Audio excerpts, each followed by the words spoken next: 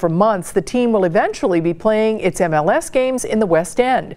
Tonight, the team delivered on one of its financial promises. Here's Brad Underwood.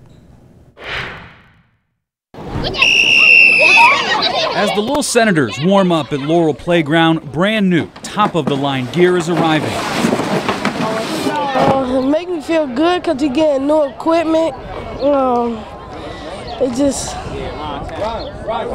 makes me feel good. New helmets and practice jerseys are here today. Football pads will be arriving soon. This commitment is about safe equipment for the West End Lil Senators, making sure that they are covered and protected from head to toe. This is just the beginning of a 30-year promise from FC Cincinnati.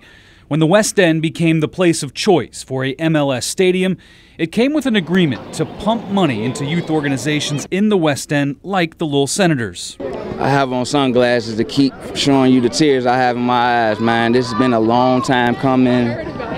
Jeff kept his promise, and I'm lost for words, actually. Coach and CEO of the football organization, Nick Johnson, says the current gear is 15 years old. We had equipment that the manufacturers are no longer in business, so therefore there are no warranties.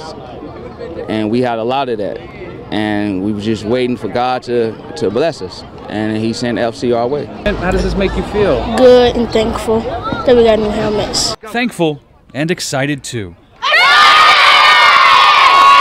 In the West End, Brad Underwood, Local 12 News. Good stuff. FC Cincinnati has said that it could begin building the new Stargell Stadium by the end of next month and possibly break ground on the new MLS stadium by the end of the year.